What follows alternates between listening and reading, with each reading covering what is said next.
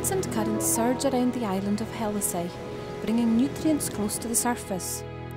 In the summer, with rising temperatures and longer days, the conditions combine to trigger an explosion of life in the seas of Scotland's west coast.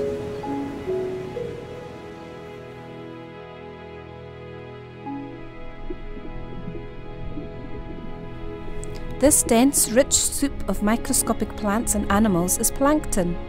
It consists of billions of tiny individual organisms, such as algae and small crustaceans, that spend their whole lives drifting in the water column.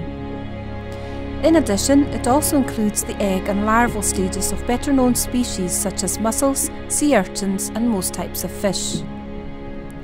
Plankton is the unlikely building block upon which nearly all life in the ocean is based.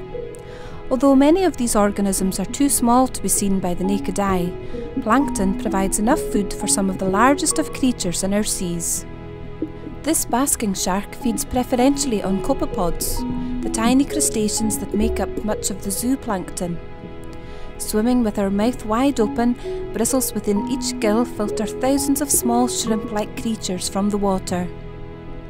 From May to October, when plankton is particularly abundant, the sharks come to the Hebrides in large numbers to feed and breed. The basking shark is the biggest fish in the North Atlantic, growing up to 11 metres long and weighing more than twice that of a full-grown elephant. Until recently, many believed that basking sharks hibernate in the winter.